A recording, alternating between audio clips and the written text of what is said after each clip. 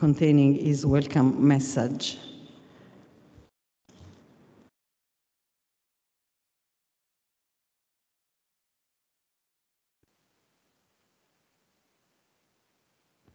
Welcome to all, the online and present attendees in this first ISTAT workshop on methodologies in official statistics.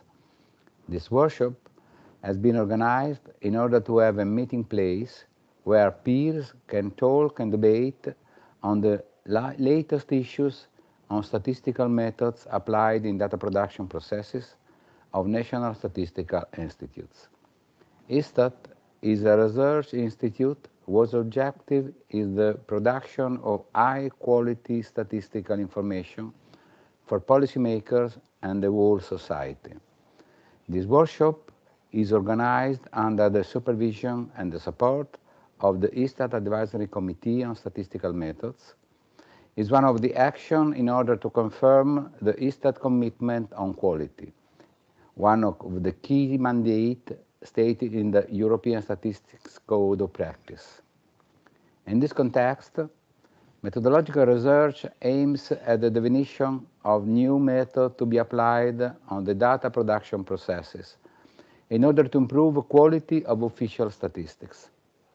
The fact that a statistical institute is not only a user of possible new methods discovered around the world, but an active player in producing new methods, allows ISTAT to always aim at introducing the best approaches for improving the quality of statistical production.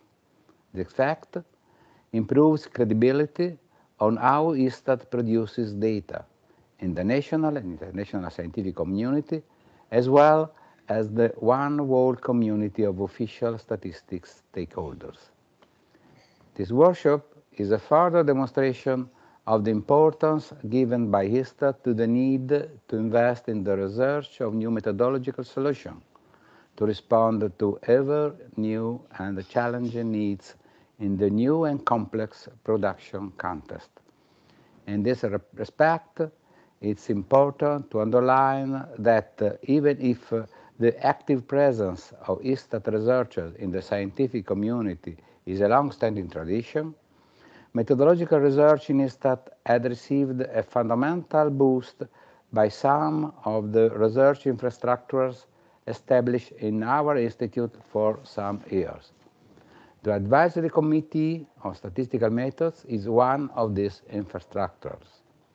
Therefore, my sincere thankfulness and appreciation go to the members of the Advisory Committee on Statistical Methods, who are leader statisticians working on different methodological areas of research in academic institutions and national statistical institutes. A special thanks goes to the coordinator of the committee, Professor Daniela Cocchi, that retired from the University of Bologna in the last month after a long and fruitful academic career. Thanks also to the other committee members, Professor Natale Shlomo, University of Manchester, Professor Maria Giovanna Ronalli, Università di Perugia, Mr. Pierre Lavallée, formerly director at Statistics Canada, Professor Lee Chung Zhang, University of Southampton and Statistics Norway, Professor Maurizio Lenzerini e Professor Brusero Luseo, Università La Sapienza, Rome, Mr. Piero Falorsi, formerly director at ISTAT. I take this opportunity to thank also the workshop discussants that accepted our invitation, Professor David Aizaza, University of Ottawa, Mr. Thomas Berg, Statistica Austria, Mr. Pete Daas, Statistics Netherlands, and Mr. Fabio Ricciato, Eurostat.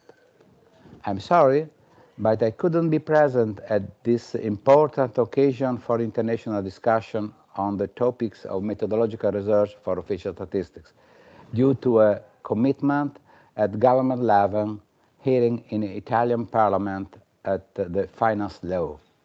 I wish to all participants a very fruitful workshop. Thanks for your contribution e buon lavoro a tutti.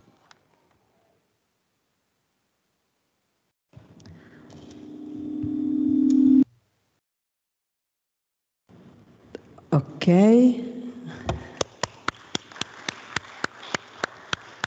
Thank you to the ISTAT president for this welcome speech. Now I leave the floor to Professor Monica Pratesi, who is the head of Department for Statistical Production at ISTAT. Welcome, Monica. The floor is yours. Good morning. Good morning, everybody. It's a pleasure for me to be here with you. Hope that you are hearing me properly. Everything is okay, so I can start my welcome to you. Saying that today is an important day because we can focus on what is a strategic issue for the National Statistical Institute, that is doing research in order to optimize the output of the institute. This output is composed by, as you well know, data, indicators, but also analysis and reports and research, in few words. So today we are focusing on methodological research, but this is not the only one we are doing in the ISTAT. There is also what we call thematic research.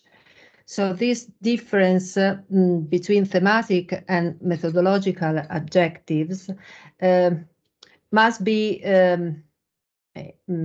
I think today in the institute must be a little made a little bit more fuzzy. That is, obviously, thematic issues are thematic issues, and when we are developing statistical models, we are doing what we call statistical methodology. But as we are both, and everyone here is involved in producing official statistics, my vision is that these two areas must be more interconnected, and they must go on jointly in order to produce the results of our mission, that is official statistics. Now, today and tomorrow, I think that we are focusing on what we call the backbones of the new strategy for the statistical production of the ISTAT. And these two and this backbone is composed, I would say, by the research and the results produced in two areas. The first one is the area of multi-source processes and the integrated system of statistical registers. So here, different registers are linked together on the basis of clearly defined keys. We have base registers containing structural information of the units belonging to the target statistical populations, and also satellite registers, including more thematic issues, thematic variables derived from administrative sources or survey. Obviously, integration between registers and surveys provides information to estimate target variables using suitable statistical models. And on the other hand, surveys feed the registers, updating the already present variables in the statistical records and adding, where necessary, predicted value for the remaining variables. So we need to harmonize, check the consistency, remodeling the surveys to take into account new estimation processes. So integrating information is the first area of research, but there is another area of research that is more focused on the new census and the social surveys integrated systems. We have important surveys.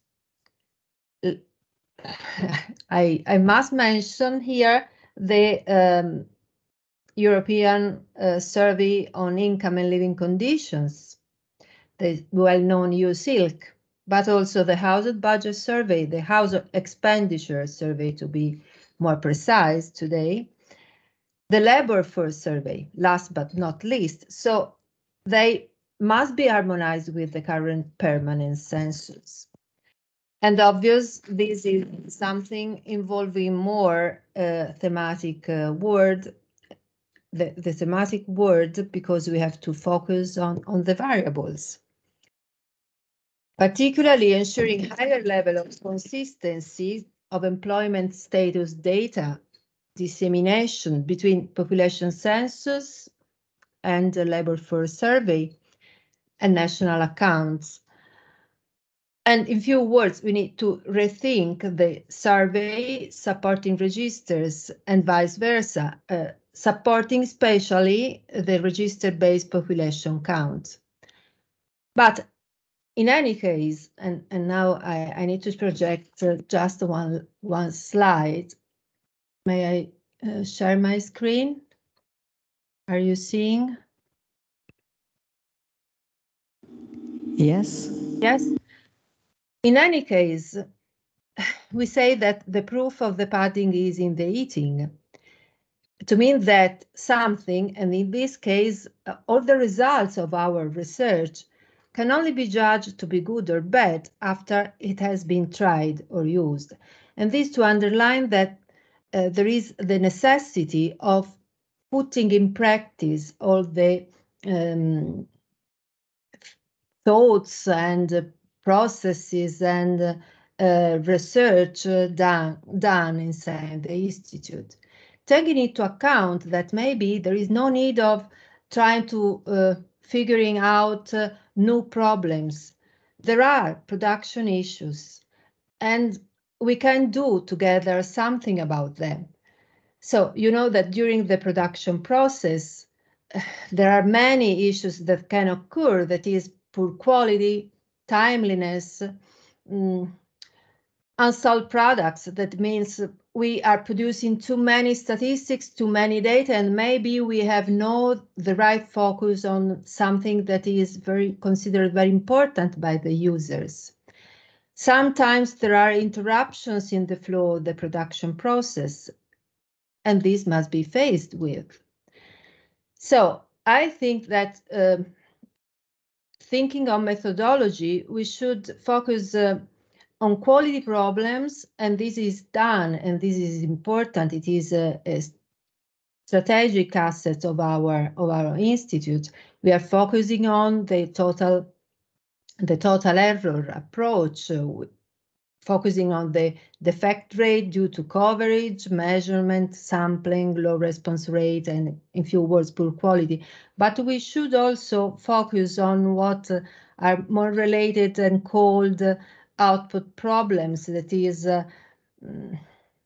timeliness, in few words, and how to manage with supply chain interruption and cost problems. And then, obviously, there are idle processes that must be made more quick. And this can be due to persons, machines, technologies, but also to methods that can be better focused and better integrated with the so-called thematic word. Then there are management problems, but this is not, the case. I mean, we are doing opening a workshop that is for the development of methods. But according to me, these production issues, in some sense, must be kept in mind in order to have new areas, new fields of research, taking into account that the main areas of interest in the Istat now are these of multi-source processes and integrated system of statistical registers, and then integration of census and the social surveys. So that's all from my side, and I wish you a very fruitful today workshop. Thank you.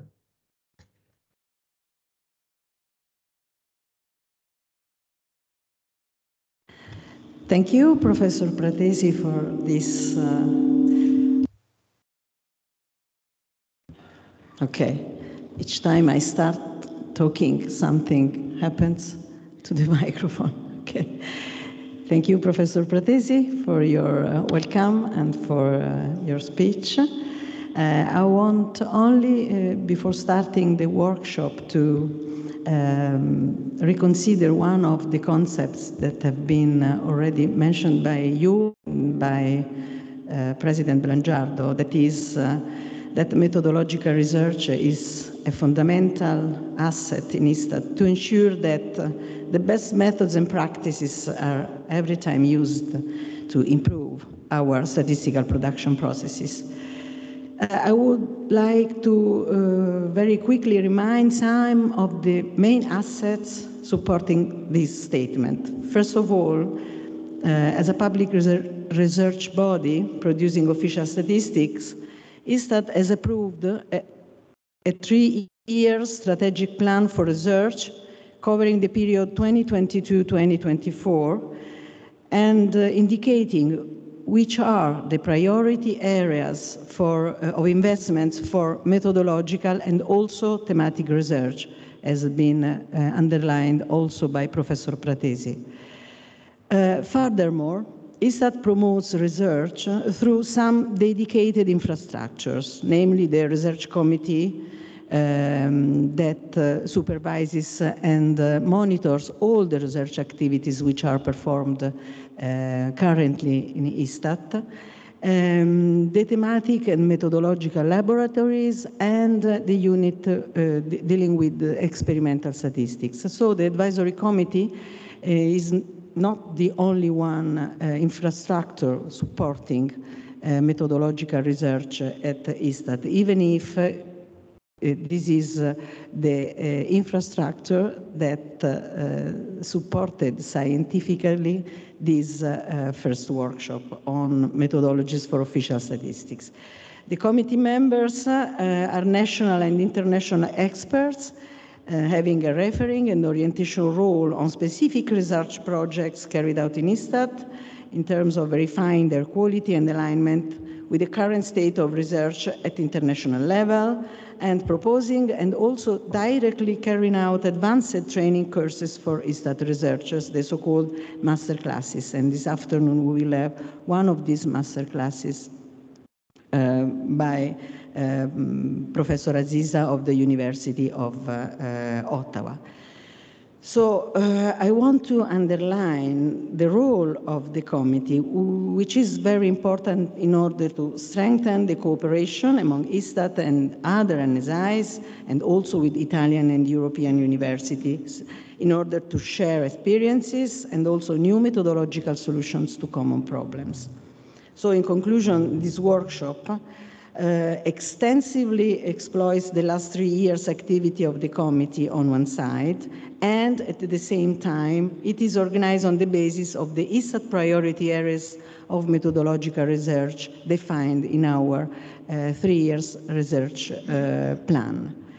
That are, as you can see from the agenda of the workshop, methodologies for new censuses, new permanent censuses, methodologies for multi-source statistics, and in particular for the integrated system of statistical registers, which represent at present the backbone of the statistical production processes at ISTAT, methods for big data, and the problem of standardization of statistical methods and processes. As you can see in each session, which corresponds to a specific research area, there is a first paper which provides an overview of the research activities carried out in ISTAT in this area, while a second paper deals with one of the projects which have been recently discussed by the advisory committee in the same research area. You can also note that in each session, 2 discussants are scheduled. One, external expert, external to ISTAT, coming from the university, from other NSIs, and also from Eurostat. And a second expert from ISTAT, because it is important for us to have the point of view of the internal statistical production areas, as has been also mentioned by Professor Pratesi in his speech. So, before leaving the floor to the first session on methodologies for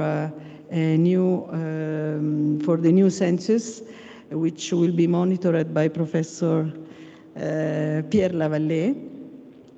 I would like to thank all the members of the advisory committee again, but also all the papers presenters and the discussants, and also all the members of the advisory committee secretariat and the colleagues from the ISTAT communication and IT sectors for their support to the organization of the workshop. So thank you to all of you, and enjoy the workshop.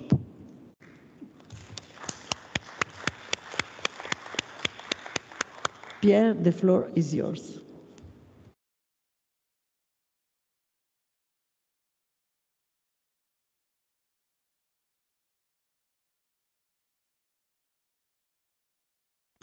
Bienvenue à tutti. Sì. Sì.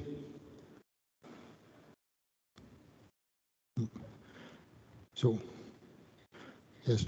So welcome to this first session. I got slides that will be put there. Ah, yes. So it's this session 1 on methodologies for the new censuses. Okay. Okay. The Italian permanent census is a very important project, as you know. It has been put there since years. It is now in place. It is now something that exists. But because there will be some other papers out of this, let me just summarize what's going on with this project. First of all, the goal is to produce annual data replacing the previous decennial cycle, using information from administrative sources integrated with sample surveys information. So the Italian permanent census is register-based, which is something that is really new. It uses 3 components: the integrated register system, the permanent population census, and the census and social surveys integrated system. So the integrated register system, what is this? As Ariette has just said, is the backbone of the system for production of social statistics. Target units, is the usual residence, person living in a household. And there are 3 classes of variables that are basically of interest for the census. We have the complete variable, what is called the complete variable, maybe it's more the ones that are available from registers. The partially complete variables, basically survey variables, and the non-replaceable variables that are not directly available from admin data nor surveys. There's the second component is the population permanent census. So, and this one provides fundamental information on the structure of the population, guaranteeing a very high level of territorial and sectorial granularity. So it means that you see really what this is the part that we need to have the data for those little kind of places in Italy. It adds to the set of register variables the estimates from the sample surveys of variables that cannot be deduced from the administrative sources. And lastly, the census and social surveys integrated system. So it's the annual data for target parameters, those what they call the hypercubes, basically this domain of estimation, multi-annual data for traditional parameters produced over every 10 years. And it's used for filling information gap of the population register for the estimation of target parameters, those hypercubes that I was talking about. So, yes. So, just to say that you see the Advisory Committee on Statistical Methods has been aware of this project since a long time ago, actually from its beginning. And there's a lot of papers actually that was discussing this various issues concerning the census. So I will just summarize, give you the list of papers that were presented to the committee for which we needed to discuss or give our opinion, advices on this. So they are chronologically put there. It's not all the papers, only the ones that are relating to the census. First of all, Stefano, Stefano Falossi gave some papers called Census and Social Surveys Integrated System. Then Marco Dizio, balancing method for ensuring time and space consistency of demographic estimates in the Italian integrated system of statistical registers. And there was another paper on integration of administrative sources and survey through hidden Markov models. You see, something I keep quite high level. So in 2017, again, Paolo Righi and Piero Falossi, the anticipated variance as a measure for the accuracy of complex multi-sources statistics. In 2019, in June, Stefano again, now he gave an update on the social and census and social surveys integrated system. Then there was a paper on hierarchical Bayesian model for quality check of the Italian population count by administrative data. In 2019, November, still. So again, another paper, the Italian permanent census issues related to population count estimation when data are affected by coverage errors. Now you see very important problem related to the census.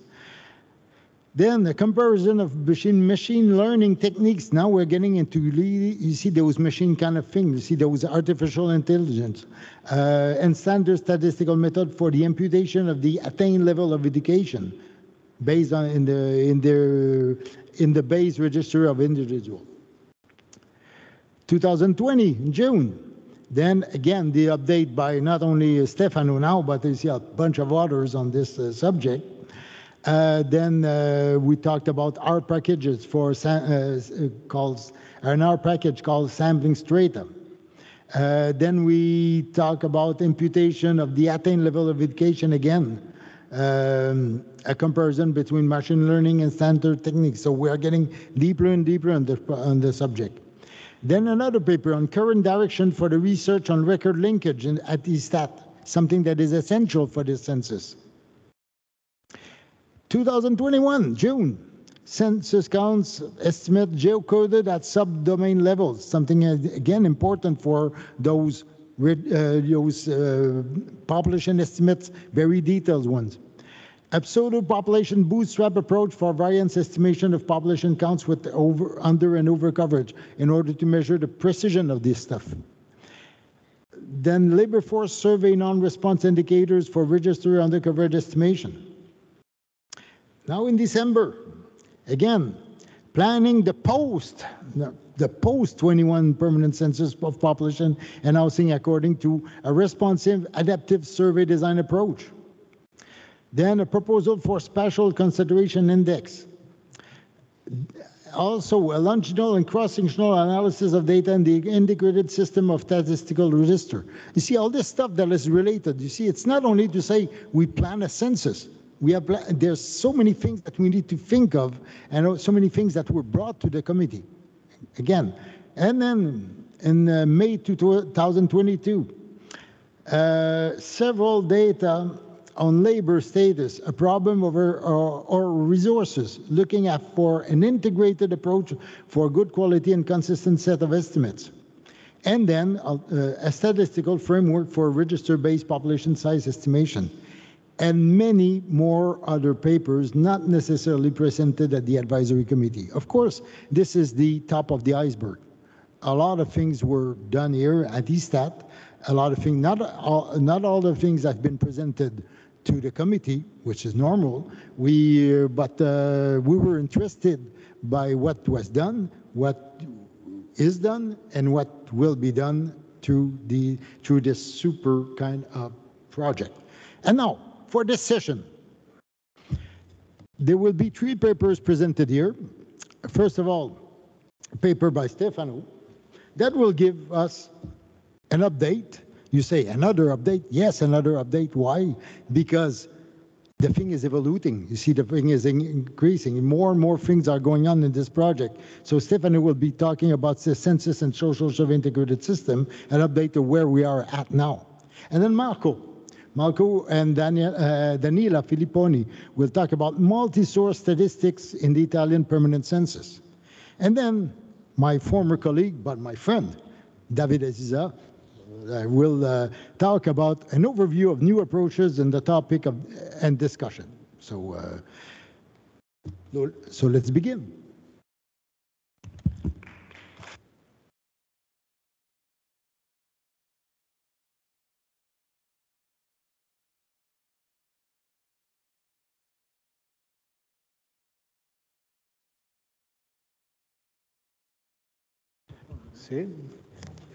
I just take this opportunity to ask the people that is attending the workshop online that if they want to make questions or ask for clarifications, they can write down their messages in the chat.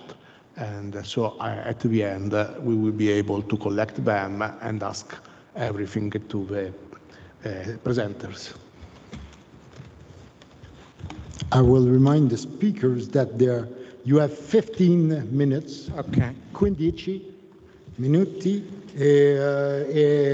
and I will time you. Okay, so and I will show you some papers. Okay, so I have time, so I have a look at me too. Okay, grazie. Okay. Thank you, Pierre, for the presentation, a very exhaustive presentation. The aim of this paper with Michele Dalò is to give an overview of the process of the census, and in 15 minutes I will touch the principal components of the process this process. So this is outline of my presentation. Okay. This is technical time. I'm starting the time while. Okay.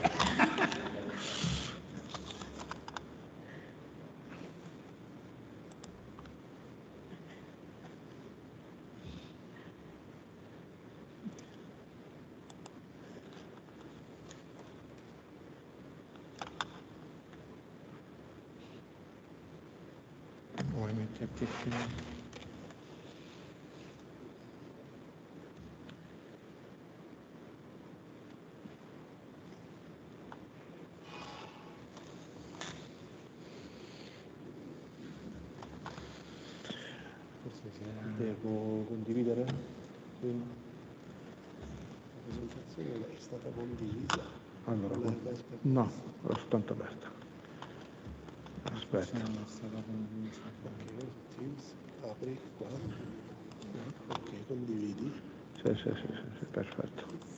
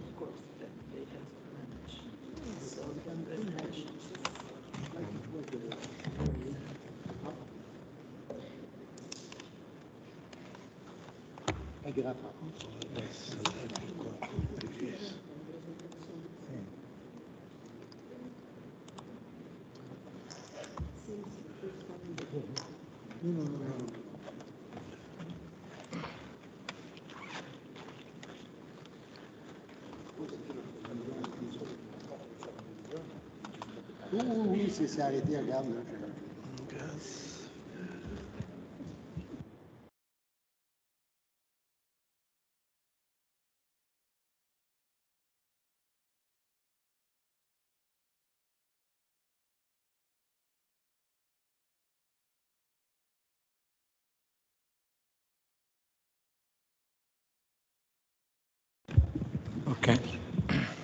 Okay. So this is the outline of my presentation, and the new production strategy. In 2016, a deep methodological review of the official statistical production system began, which moving from a traditional functional scheme of production based essentially of sampling survey as primary source of production and using administrative data as auxiliary information. To one based on a multi-source approach in which the different sources are integrated together. So we, for each process, consider primary and secondary sources,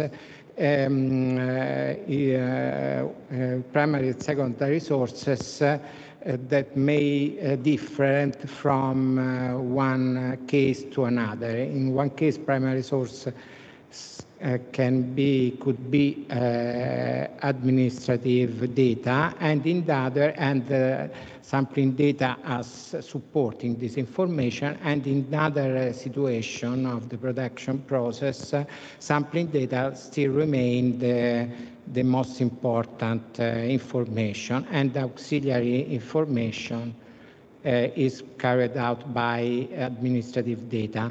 In any case, the different information is exploited together in order to produce a better quality statistical product. Then the new strategy under the population census aims to integrate the information stored into register with those specifically collected by census, master sample surveys. As said, as recorded, Pierre, the integrated system of registers is the backbone of the framework, and it is built at single record level, mainly obtained through massive integration of administrative data, opportunely corrected and integrated, but also surveys are needed when the subpopulation of interest are not covered by administrative sources. The first two pillars of the framework are the set of registered variables for which the complete variable, for which the primary input sources are from administrative data, in which the administrative data have almost the same definition of the target variables.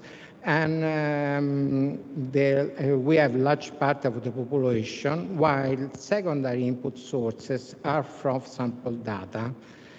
These are included in the population register and allow to obtain just some of the census counts of interest.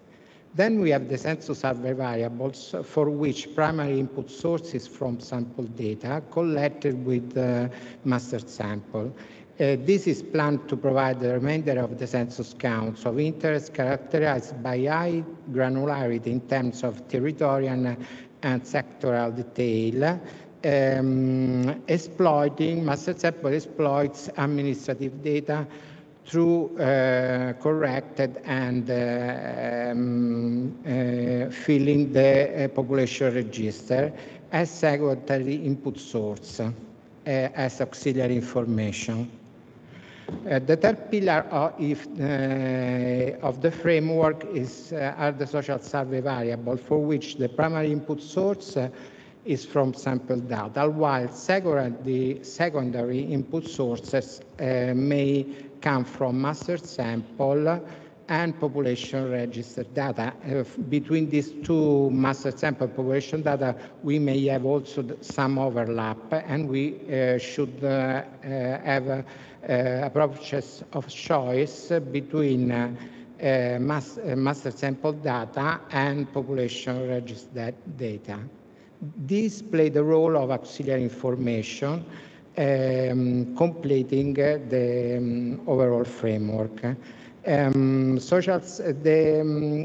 This also survey extends the census information with reference to the census information with reference to some fundamental variables arising from annual and subannual social surveys, like the cited labor force, but also aspects of daily life survey. Then the overall framework is a general informative and methodological infrastructure. We can consider all this. Consider all this information like the census and social survey integrated system. It depends on the point of view.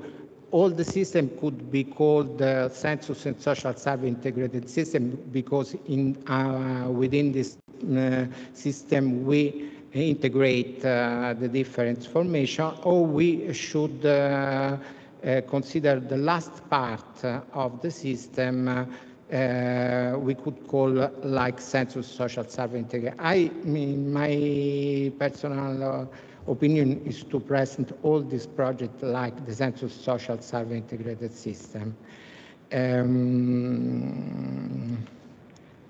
For this system, integrated estimation strategies can be used to in order to combine in an efficient way different sources of information, aimed to increase the accuracy, either in terms of efficiency, but also in terms of bias reduction,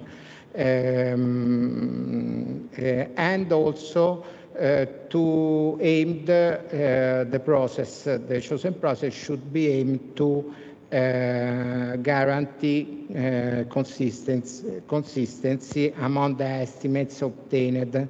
Between this an important challenge in order to get consistency.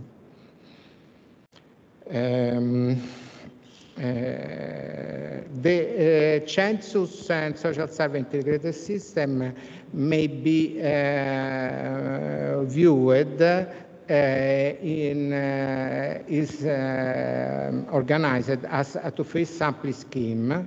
The first sample, the master sample, is the first phase, producing census figures, and the second phase is devoted to social surveys, labor force, aspects of daily life, and those. So we have reduced the set of surveys introduced in the system from the initial startup of the project.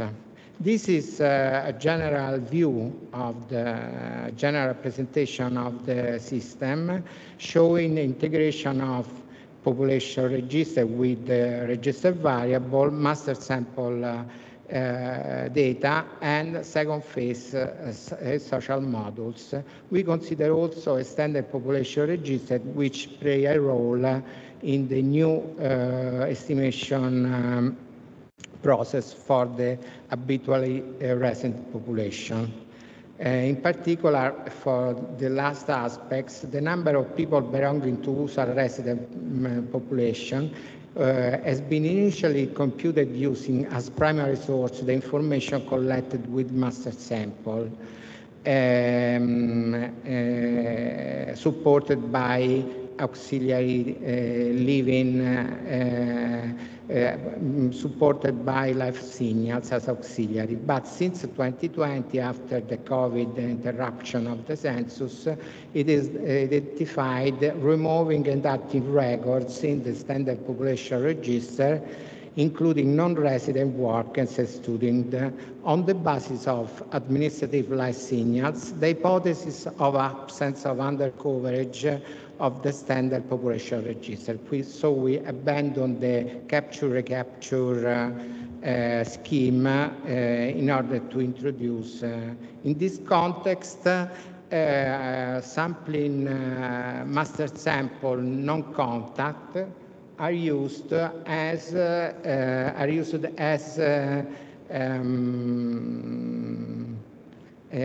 not used at all for, are only viewed in the process, but not have a precise role.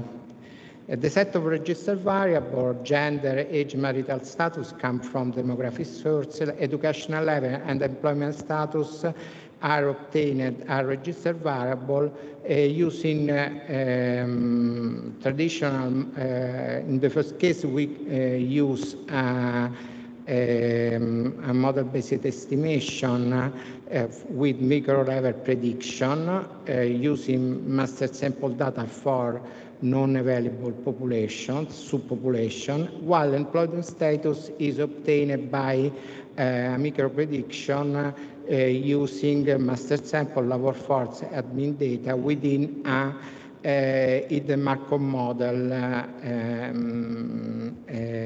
process. Census survey variables such as not employed, status, commuting are primarily obtained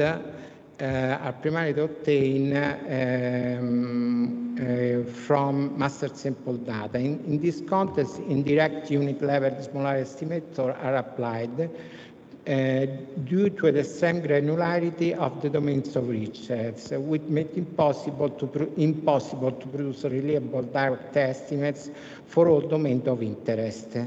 In addition, some of them, such as municipalities, are not structurally covered by the sample because not all smaller municipalities are surveyed each year, but only 1/5 of them. In this case, multinomial small area model with fixed effects are adopted as working model for the estimation phase, which are similar to a sort of mass imputation process, while the corresponding direct estimate at a more aggregate level are not introduced as benchmark in the process, but only as an element of consultation and reference.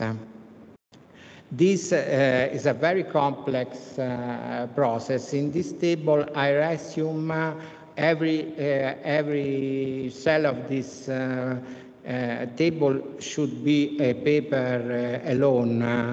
So I made a resume, a summary of the different methods applied. I have no time to get in more detail for social survey variable. I have to stress to say that the aspect of the array module is a nested, completely nested phase sample, while labor force and silk are instead partially nested second phase samples. ADL has been already selected as nested module for the first cycle of the census, in which both municipalities and households are selected among the sample municipalities. The complexity of this design is given by different stratification that can be used into the two surveys and the use of stratified two-stage sample design for both surveys. I will left labor force and silk are still overlapped only at the first stage. I have no time to deal with the first, second block of the system, and I jump on the conclusions. The estimate of interest for each table derived from the above blocks can be computed by design-based method as long as the sample is sufficiently large to yield real estimates. Small area method should be applied when the sample size associated with a very detailed table is not sufficiently large to produce reliable direct estimates.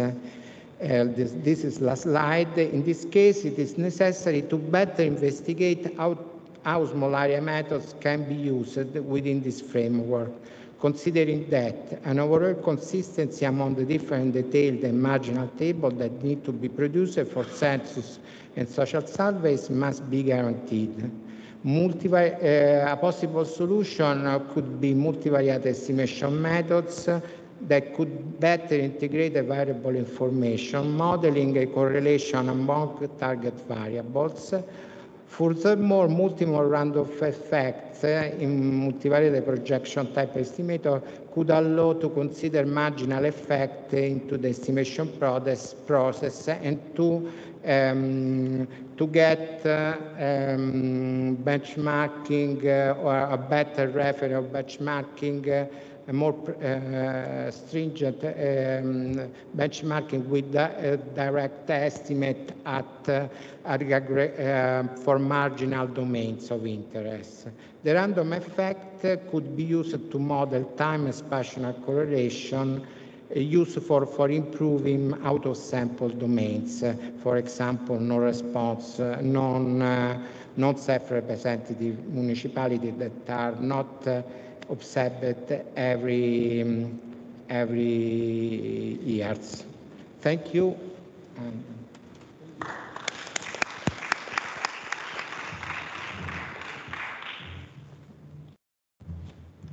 Grazie mille, Stefano. The next speaker, hey, Marco. Okay. Yes, Marco will talk about multi-source statistics in the Italian permanent census. Multi-source statistics.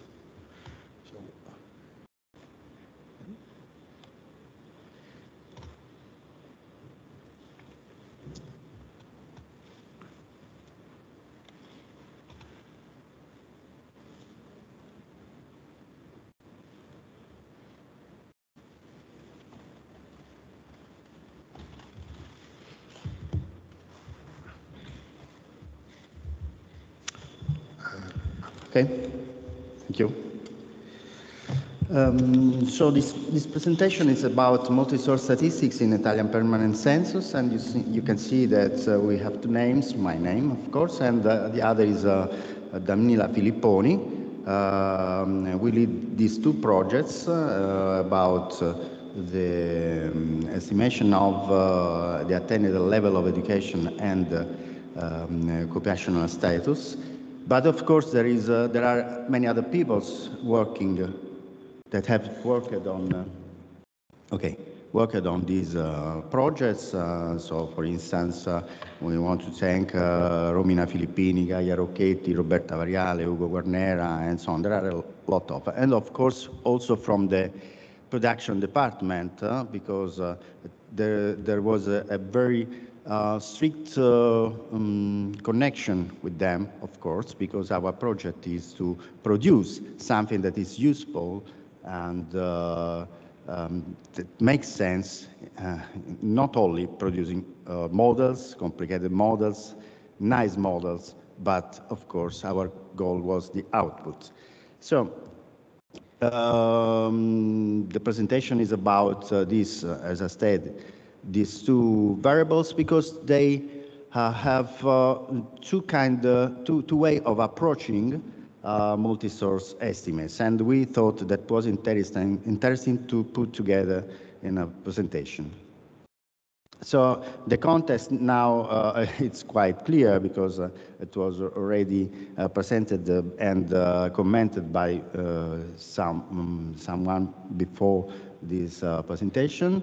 So there is the population census and the use of administrative data, and since there are some, let's say, gaps, of course, it's natural, in administrative data, there are also the possibility of using sample surveys that we call census sample surveys to fill these gaps.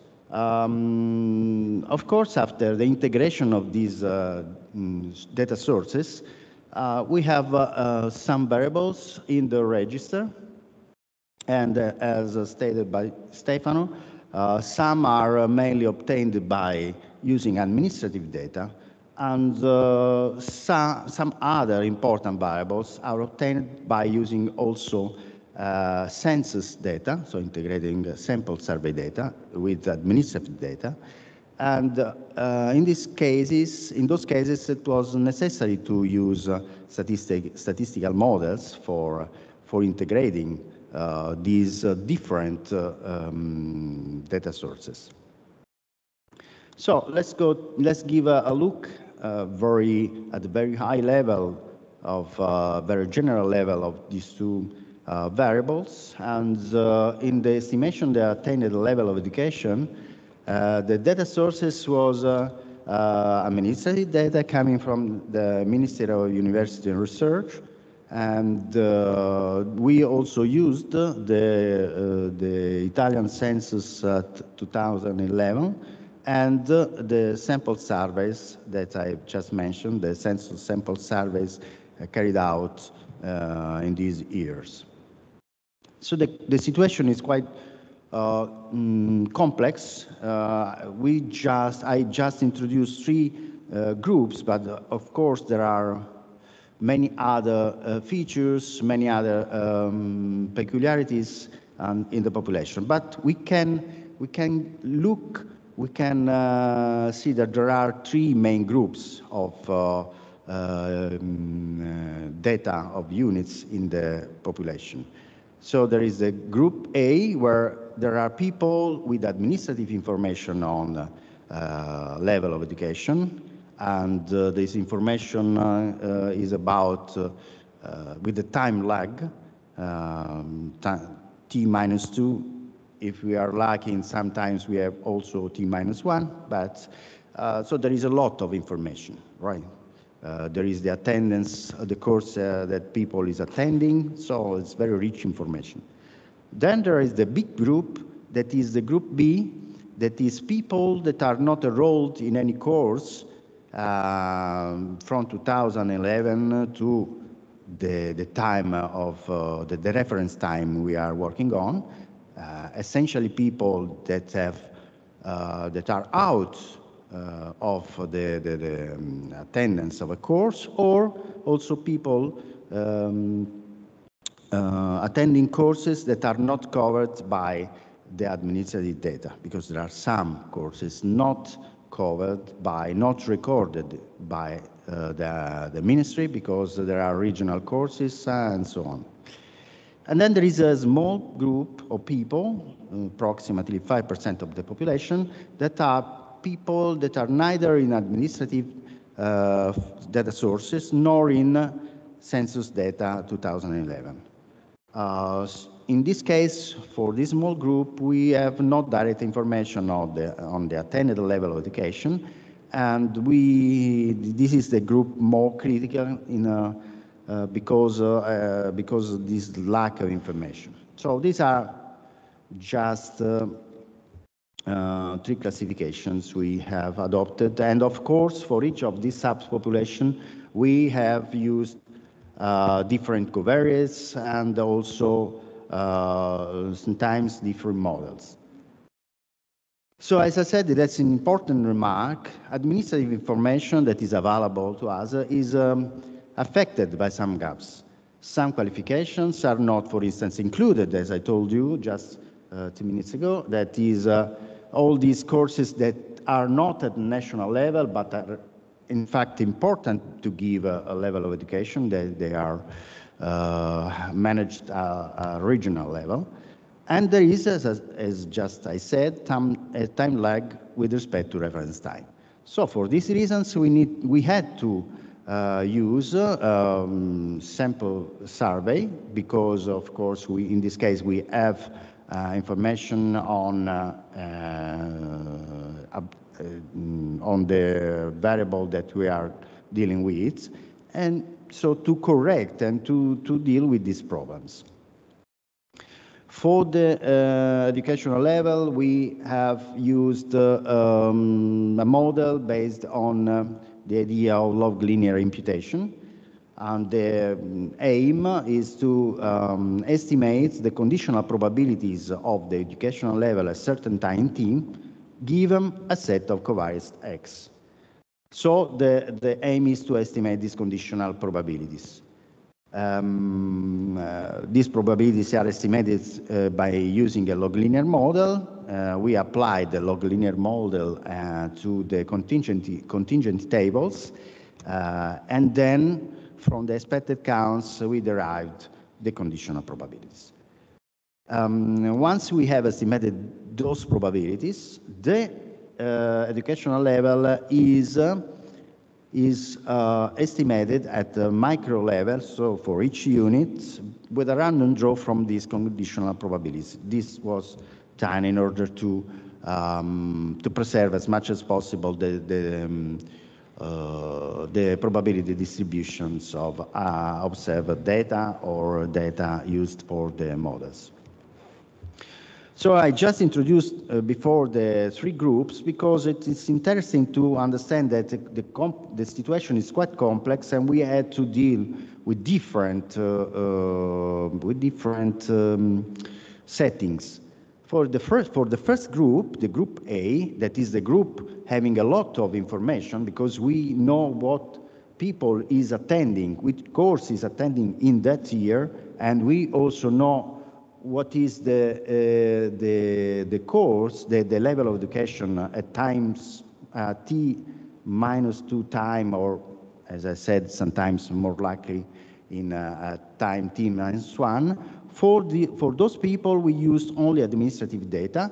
We shift our model and estimated the probability of having a higher educational level, estimating on data, as you can see here, at times t-2 given t-4. So we shifted the window of the time we applied that. And then under the idea that these probabilities are quite stable in the years, that is in fact something that we have noticed in our data, we applied this model to shifting it by 2 years.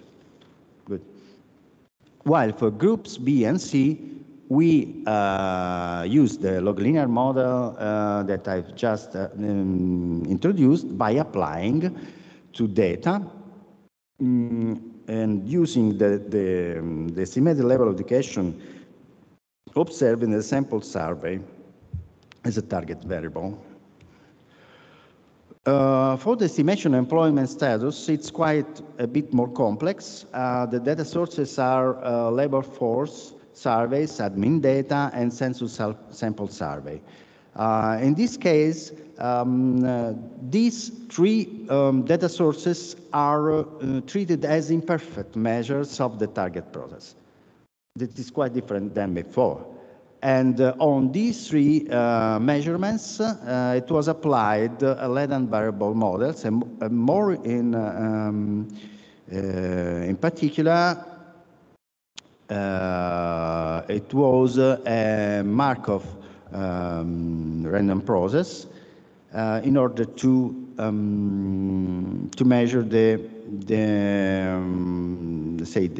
behavior in the time of this variable. You can see that there are some covariates and other covariates, like indicated in this case by Hess, accounting for different quality levels of the different administrative sources. When we use, when the latent model is used, two parts are needed to be specified. The first part is about latent model, that describes the distribution of the latent variables. That is in fact our target, that is in fact our focus, our objective, because we want to predict the latent variable given the observed variables that are imperfect measures of this quantity. And then of course we need a measurement model that describes the conditional distribution of the observed variables given the latent variables. So the latent model is a mix of Markov models. And as I told you, the employment status, L, for each population is a first order Markov chain that is to measure the dynamics of this phenomenon that is important for this variable. Concerning the measurement model, there are some assumptions that were introduced. The measurement processes are independent. Measures in labor force, admin data, and census at time t are independent with the corresponding measures at different times.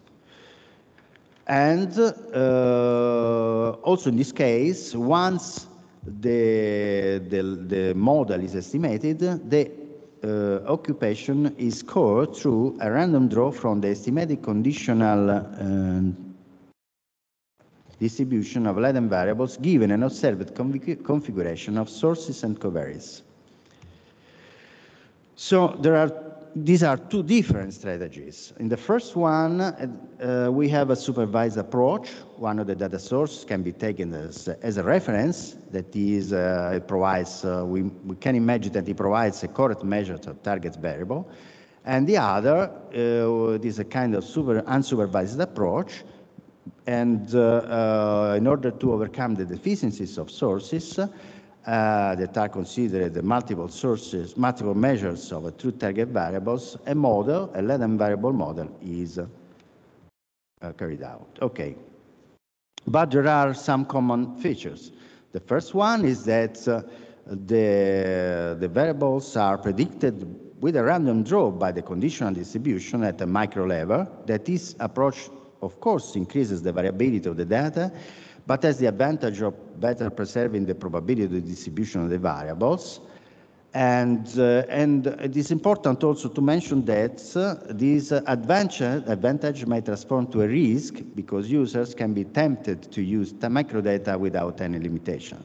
So for this purpose, we need to provide measures of quality and flexible tools for measuring quality. And this is an open problem. So we have just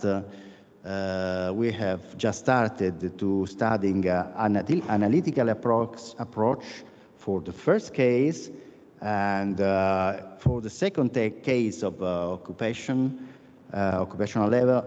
status, it was proposed a multiple imputation, but as we all know, its use about multiple imputation in national institutes is still a problem, especially for managing and even more for accepting the idea of producing more potential registers.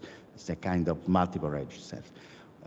So this last point is certainly a point where more research is needed. So, thank you.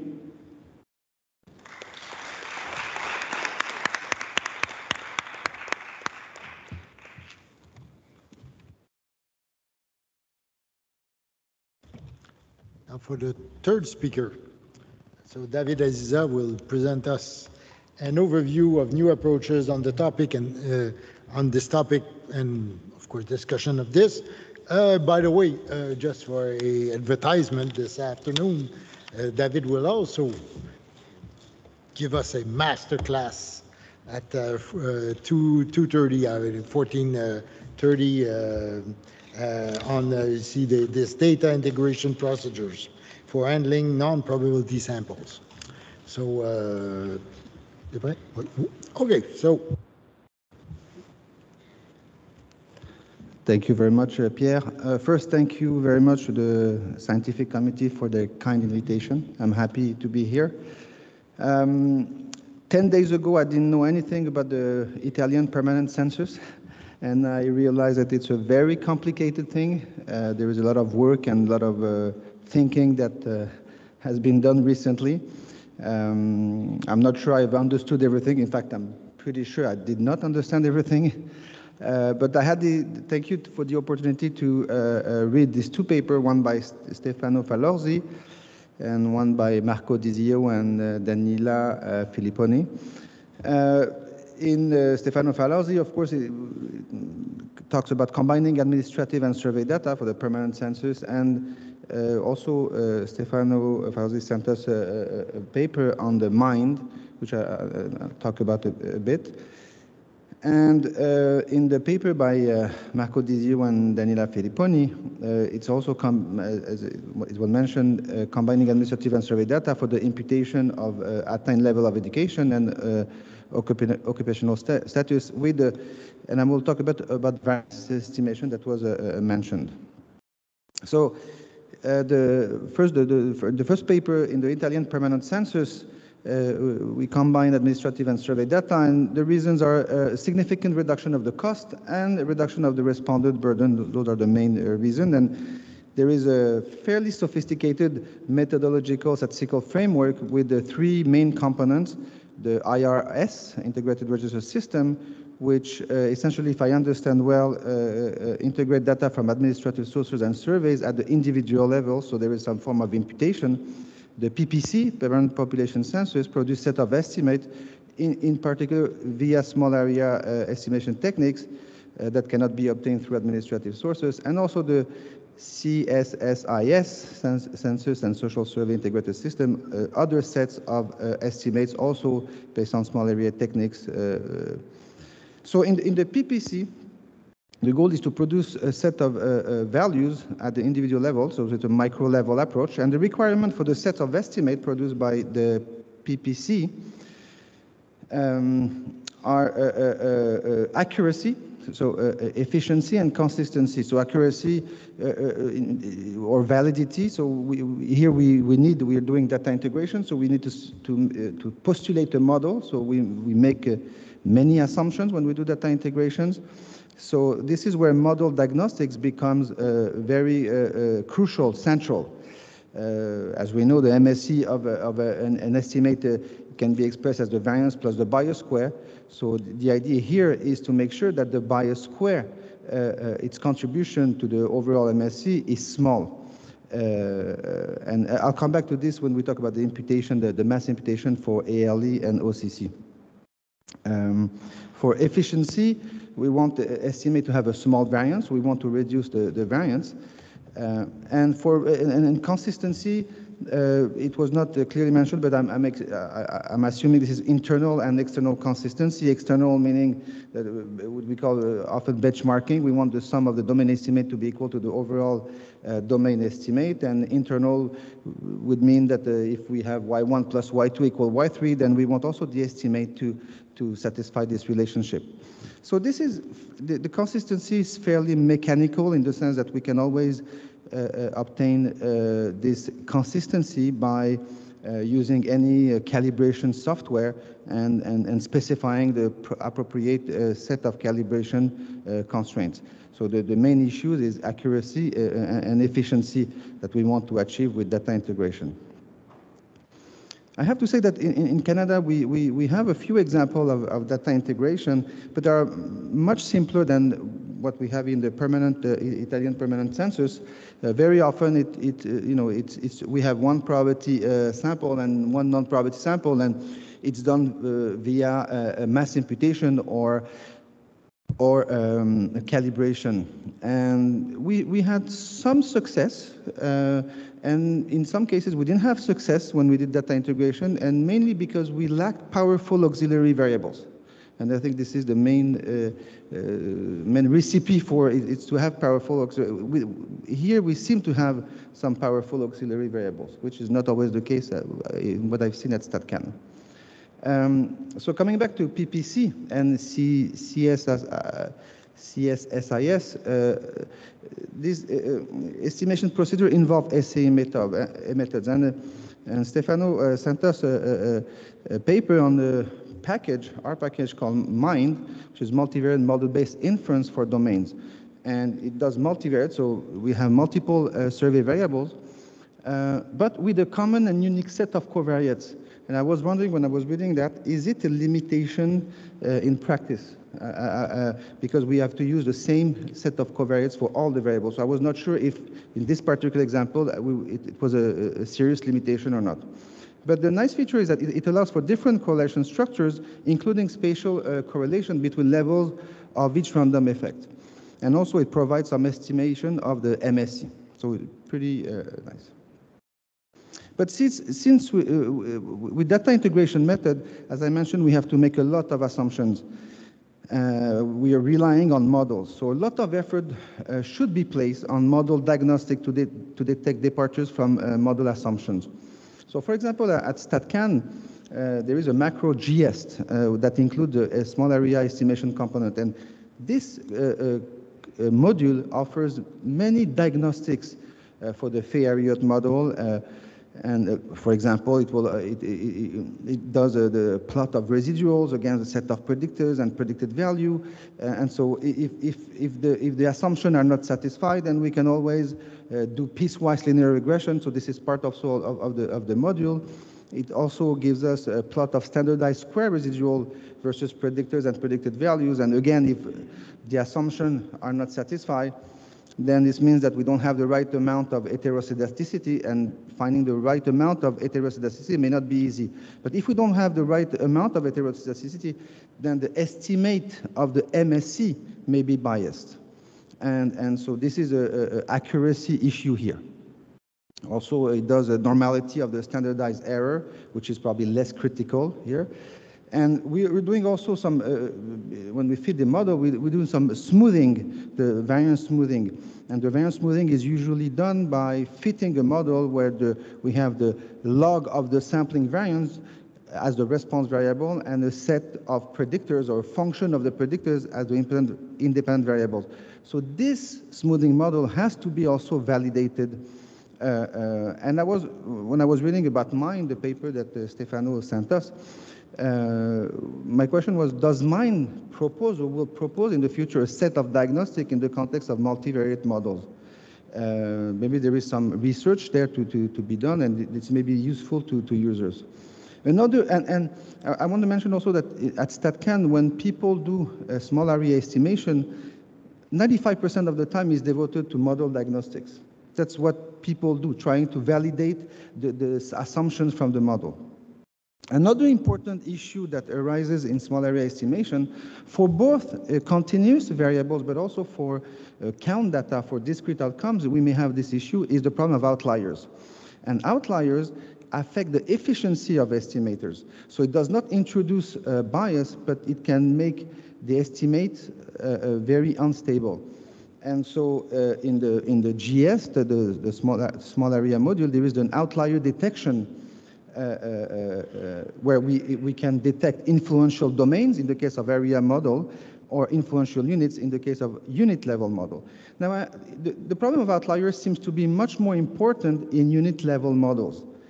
In some cases, we also found that it may also be an issue in area level model. So there is a vast literature on robust small area for unit level models.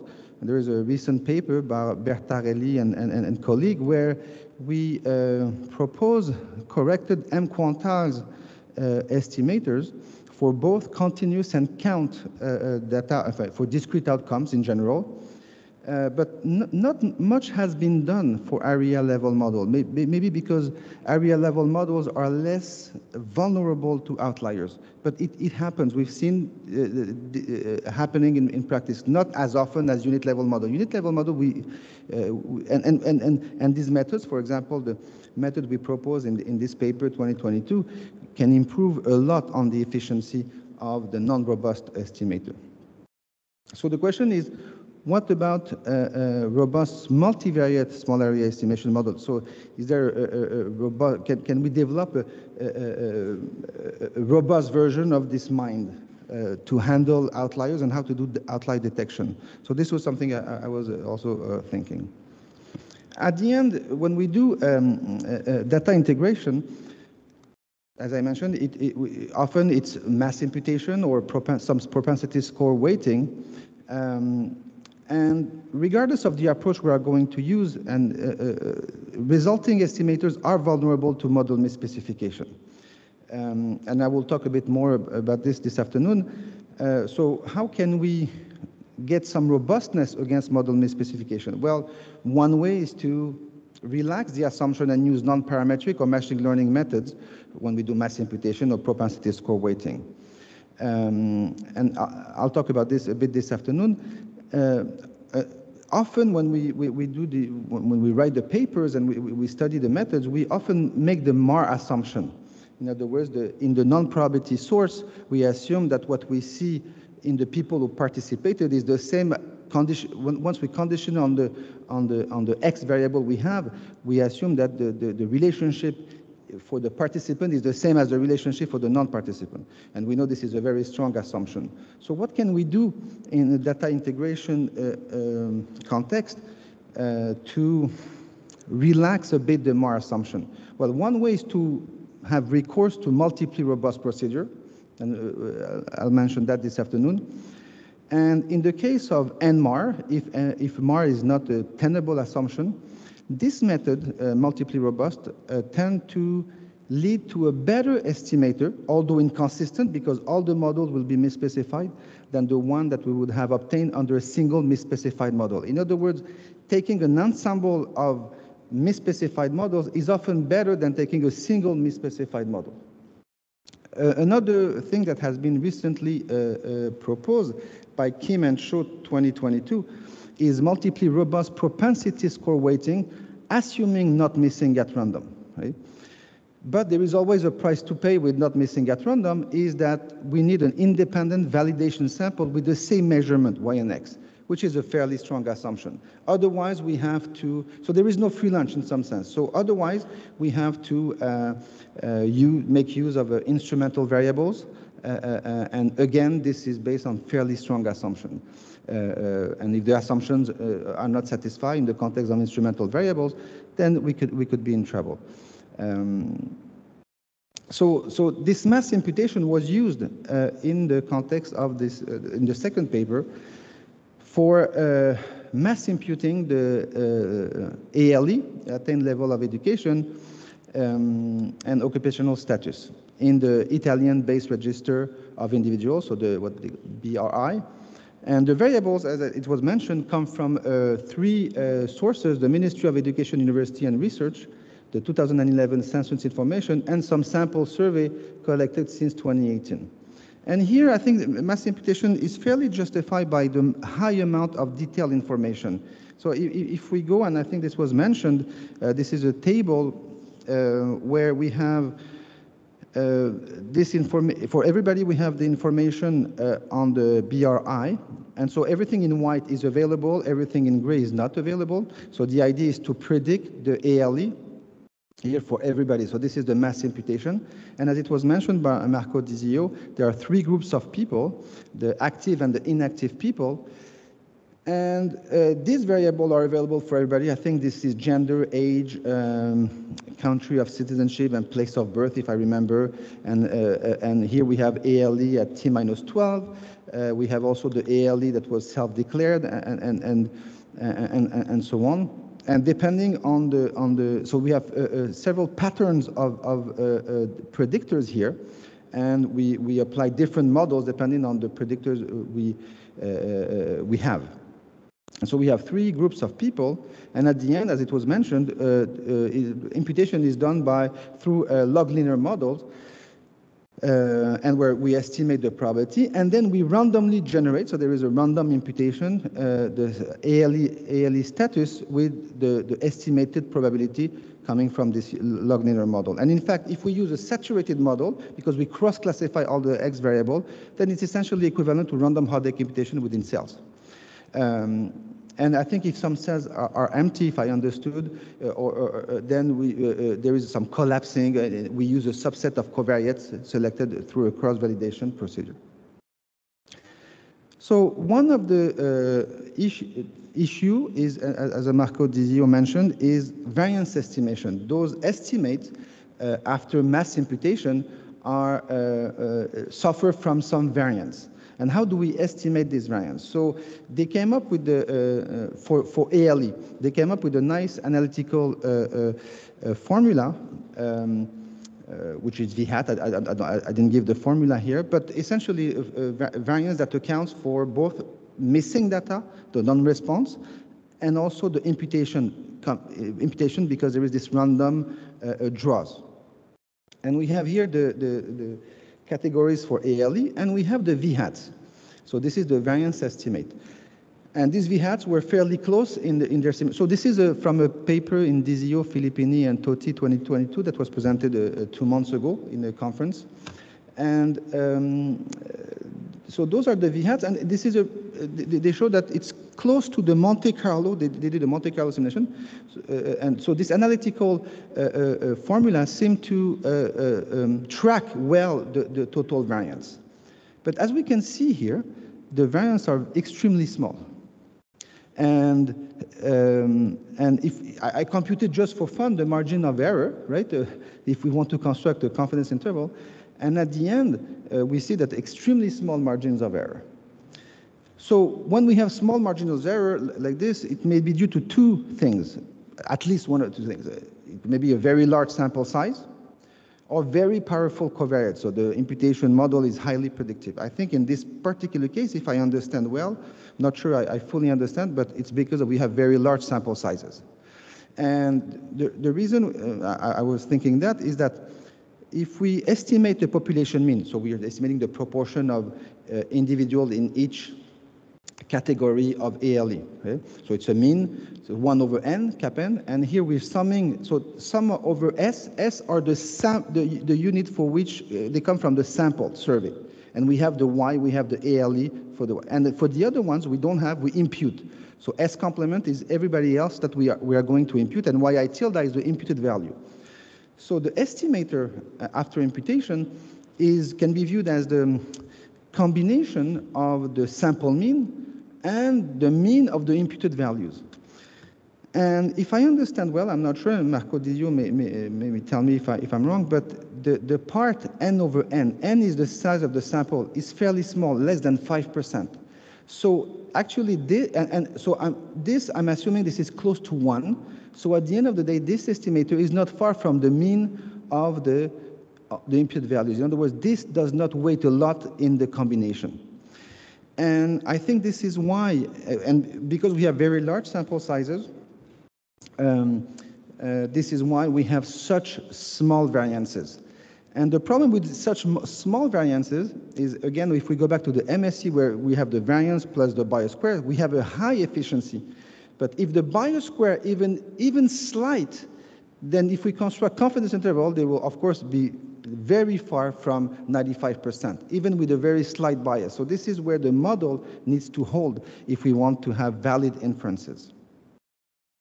Now, imputation of occupational status is more complex, as I mentioned, because all the data sources are assumed to suffer from measurement errors. So as Marco Dizio mentioned, they used a mixture of Markov models. In this context, an analytical approach like ALE will be much too complicated. So they made use of multiple imputation. I think there is a MILK procedure. There is a paper in 2020. I didn't have a chance to read, so I just read what is in Dizio paper and Philippine paper. Now, one of the things with multiple imputation, and it could be a nice approach to tackle this kind of problems. One of the issue with so this is the Rubin's variance formula. So we have the within plus the between. For this variance estimator to be consistent, to be valid, the imputation must be proper. And I don't know if MILK is a proper imputation method, but proper in the case of ALE would mean that within cells, before doing random Hodek imputation, we would select like a bootstrap sample. It's like an approximate Bayesian bootstrap sample of respondent, and then select from this bootstrap sample, and we do that all the time. So this is typically when, so how to obtain a proper version, I don't know again if MILK is proper, but how to obtain a proper version in the case of a mixed Markov model may be fairly difficult. So, but one thing that could be interesting to see is to apply multiple imputation for ALE and apply multiple imputation for ALE, the non-proper one, and see how it tracks. We know now what is this is a pretty good estimate of the variance, and see how close using multiple imputation with the non-proper imputation of ALE is. Typically, I'm assuming we will underestimate, but it's still interesting to see. But for sure, for OCC, I don't see anything else. Or maybe bootstrap could be another, but bootstrap in this particular setup seems also complicated. So that's why multiple imputation is probably the way to go. But how good it is, it's not clear. Thank you very much.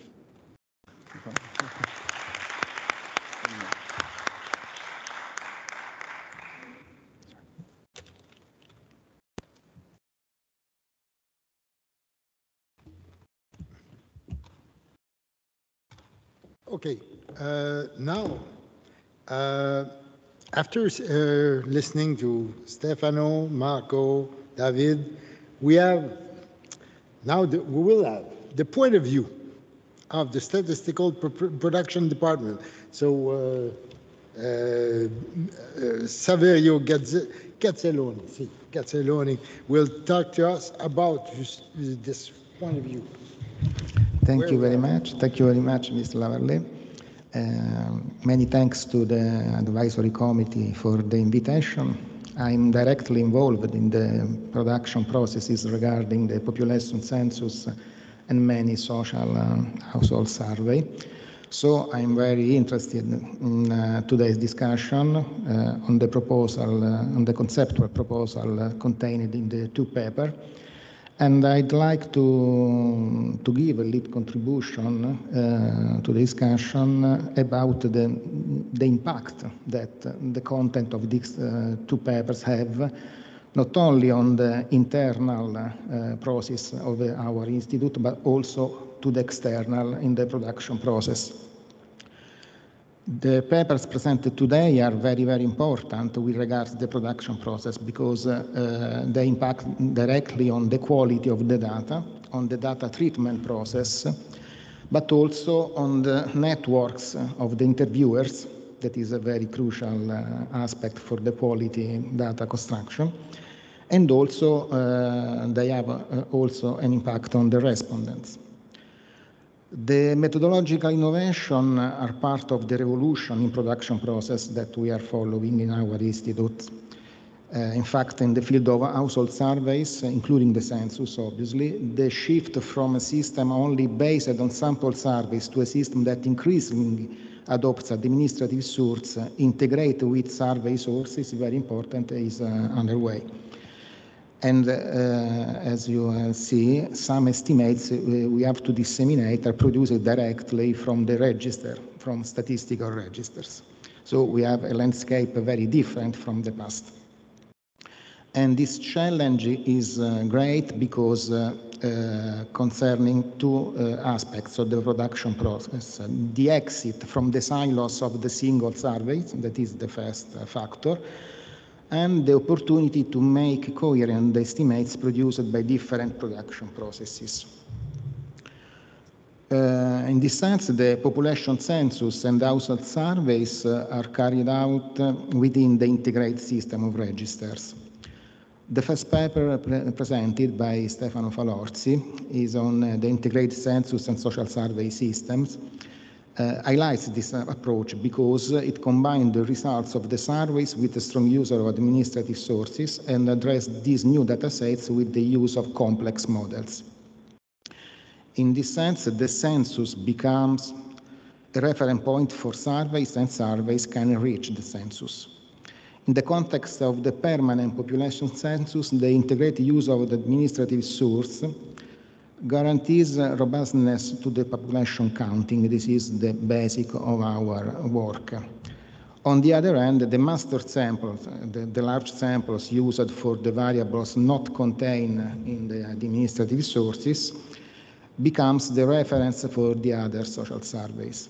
And this is very important, as I already said, for the production process, and especially for the external impact that our data collection operation can have on other subjects, institutional subjects, for example.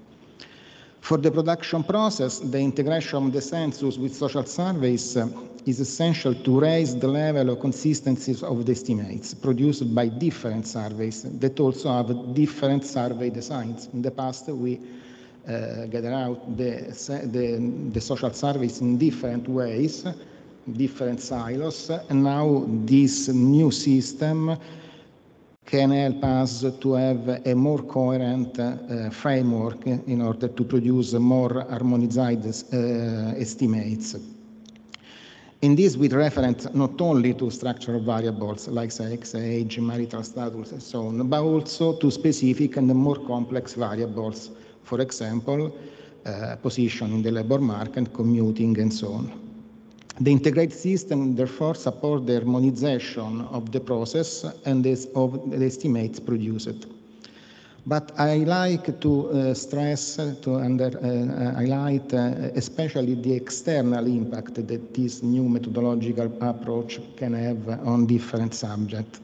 With reference to the external impact, I must underline the importance of the integrated system with respect to the attempt to reduce the statistical burden on citizens.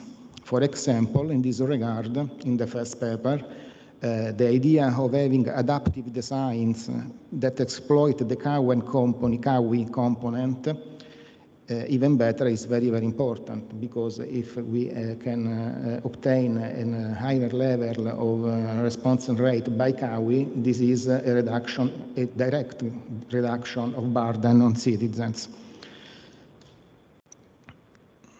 It is also important to ask for less information and take this information, when it is possible, from the census or from other surveys. An integrated system can help on this. But it is very important to reduce the burden on the interviewers network for data collection. The census and many household surveys use municipal interviewers. Some surveys, such as labor force surveys, use ILC and household budget surveys, use private networks. The problem of the quality and continuity of this network is very important for the quality of the data produced. You have to consider that over 1 year, the network of municipal interviewers is engaged in the first month, from January to April, with the surveys on the aspects of the daily life. Before the summer, there is a thematic survey like discrimination, cultural participation, and so on. And from October to December, there is the census. So we have a very continuous work for these interviewers. In this sense, it is essential to be able to have a general design of harmonization or integration production processes to reduce the burden and therefore support the quality of this network.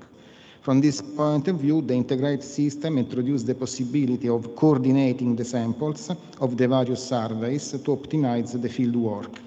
Also, the integrated design helps to stabilize the networks and therefore have more continuity of work, increasing loyalty, fidelity of the networks, and professionalism of interviewers. The second paper is very important because it deals with important methodological aspects of the new statistic production system. The integrated use of sample surveys and administrative sources requires the use of complex models for the production of estimates, as we have seen. This aspect also implies the need to invest of human resources that are directly involved in the production process. In other words, I like to stress that it is no longer possible to consider the methodological work completely unrelated to the calendar of production. There is a strict relationship between production and methodological work in this new context. A strong integration of specialist and transversal skills is therefore necessary in the design and development phase of the methods that must produce official data for the dissemination. We have to deal with the problem that if the times are those of production with very specific time constraints, it is necessary to invest in the training of new professionals and in the production of applications that make the resource involved in production progressively autonomous. Okay, I go to finish. As can be clearly seen from the example reporting of the variables on employment status and level of education, the great power of these new approaches leads to the production of statistical registers with micro-values at the single unit level. This is a huge potential for analysis and dissemination, even of unplanned domains. But to do this, tools are also needed that allow the evaluation of the results obtained in terms of measuring the error produced by the integration surveys, administrative sources, and registers. It is therefore important to provide agile tools that allow to calculate the quality of the aggregates produced by the statistical registers, also for different unplanned domains. Thank you very much.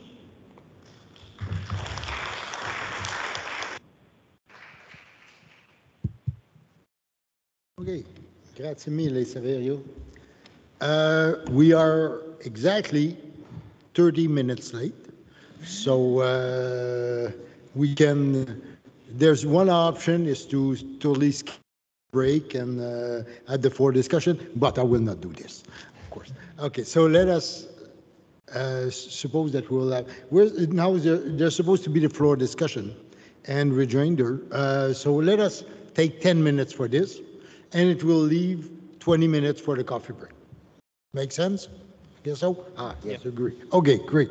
Okay, so any question, comments from the floor? And I guess there will be a mic distributed. Yes, yeah, grazie.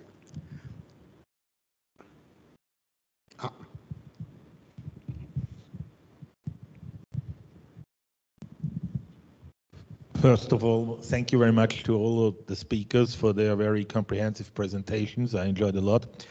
I have one question just to say. Mentioned was multiple imputation. And we all, all of this is very problematic. And what is especially a problem, not a problem from the methodological side, but from the side of, let me say, sell out to users.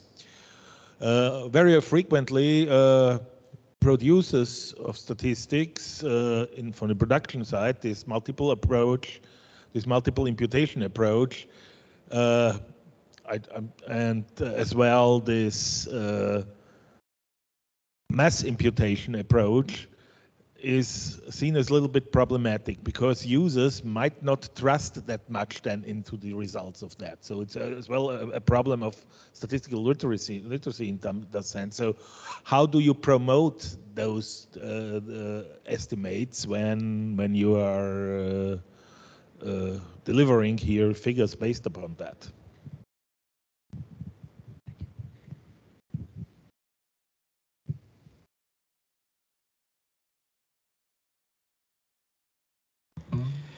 No, Thomas. Yes, in a sense, about multiple imputation, I agree with your comment. I wrote in the last slide that, in fact, we have problems with the idea of digesting the fact that we officially produce some data that are officially multiple. That's the idea. That's the real last comment I wrote on the paper. On the other hand, it is true what Professor Aziza said, that multiple imputation is probably at the moment an approach that is really really useful, really developed to manage uncertainty, having microdata, and even more with not unplanned estimates. Because in principle, you have your uncertainty is in these multiple microdata. So it is, of course, one of the best approach. But we, as official institutes, actually we do not provide any estimates following multiple imputation. The study that was done was carried out by Dalila and Bush-Houghton. It's a very interesting study. They tried to use proper multiple imputation by using a parametric bootstrap, so bootstrapping the parameters. But no, that's a question for all the community. I haven't any answer to you. Concerning mass imputation, because in a sense it is a synthetic production of units, that when we started building statistical registers, a question was just that of understanding which variables, to which extent we can include variables that are imputed.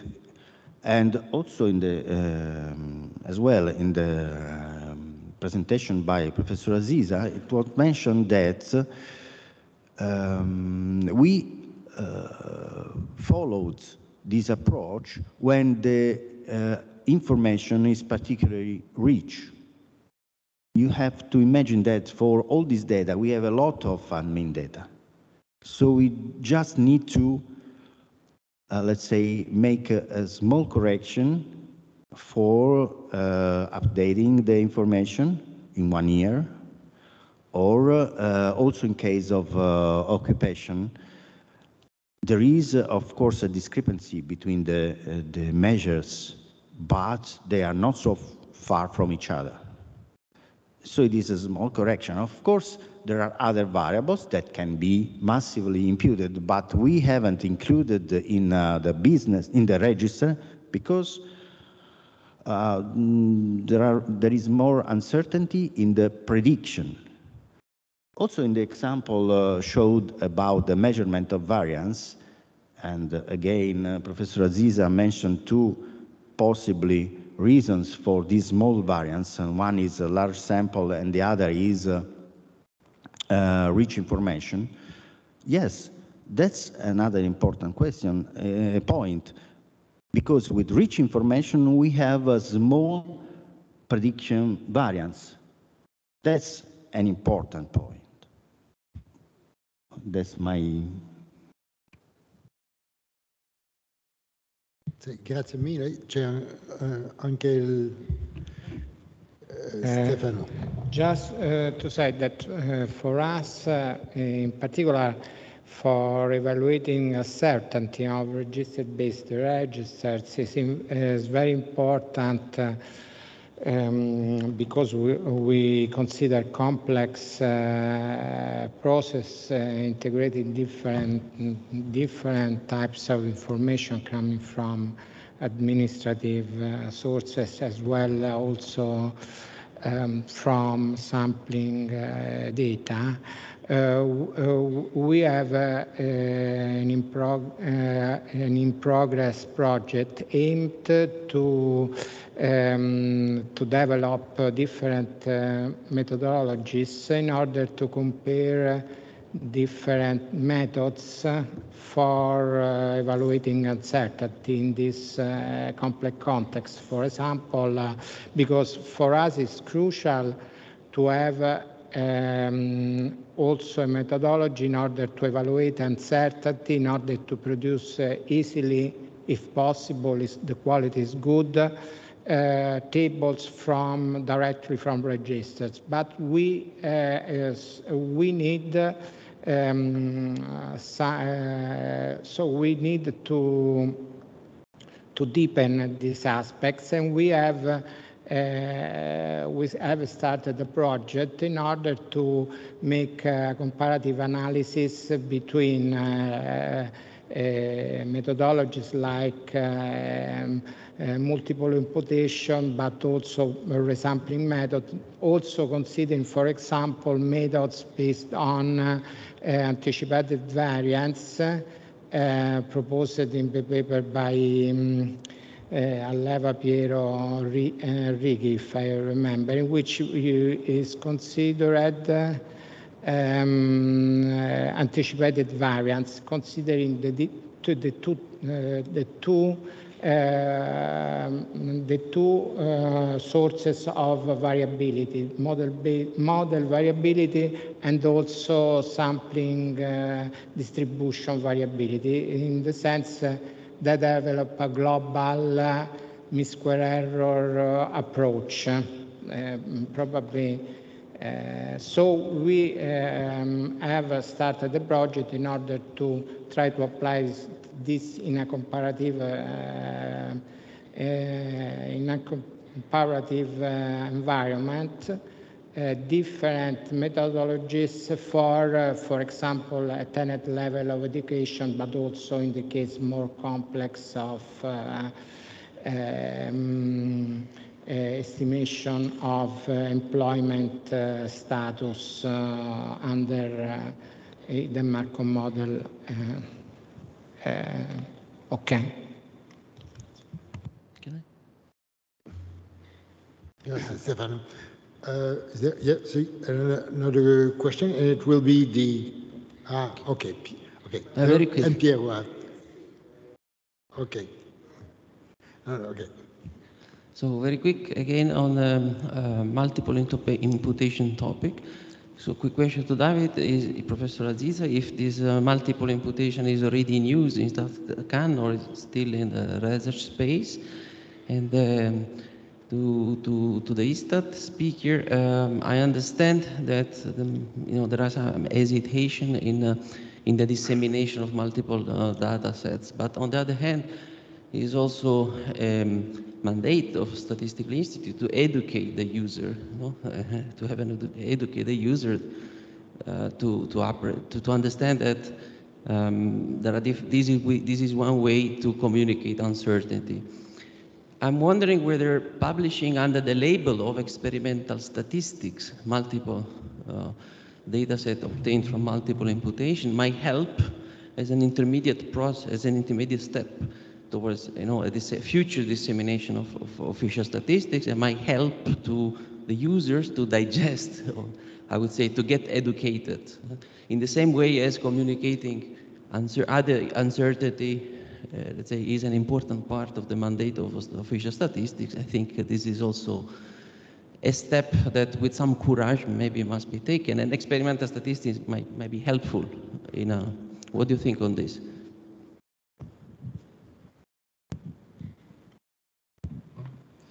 Well, okay. I think that's could be a good idea that of going this direction, and in order to make people aware of the possibility of having good statistics, even if you are looking at different, let's say, data sets. You will not look at different data sets, but it's in principle. So not going, introducing this idea in experimental statistics, that could be a viable way. Yeah, I think that's, but my last slide was this, about this more research is needed.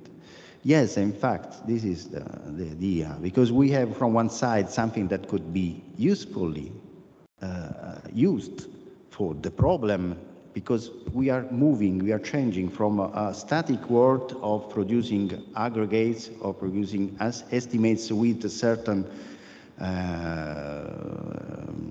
variance, precision. We are going towards micro data, also if not released, but register-based estimates, micro data, with each micro with its uncertainty.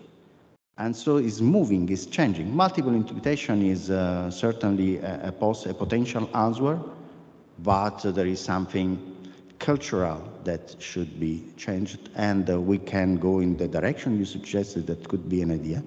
But I'm sure that people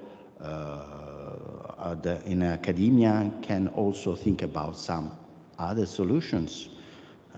For instance, the paper written by Aleva and the others tried to attach to each unit a kind of block of uncertainty, and then putting together these blocks to try to give an estimate. It's an idea, I don't know, but I don't know if other people from academia can tell something about that.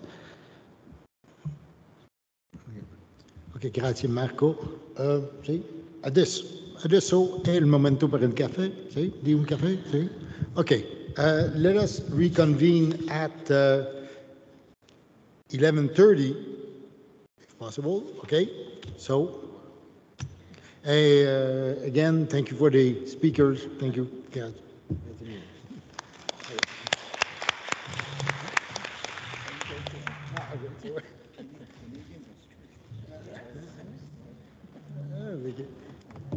You see, I'm good.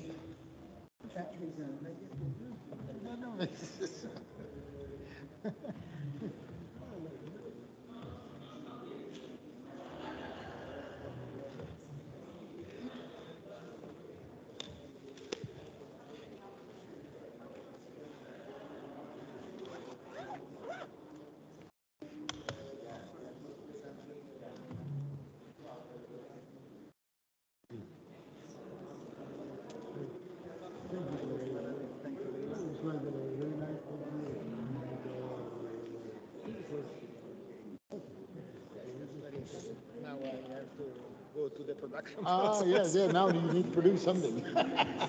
Bye. Ok, grazie anche.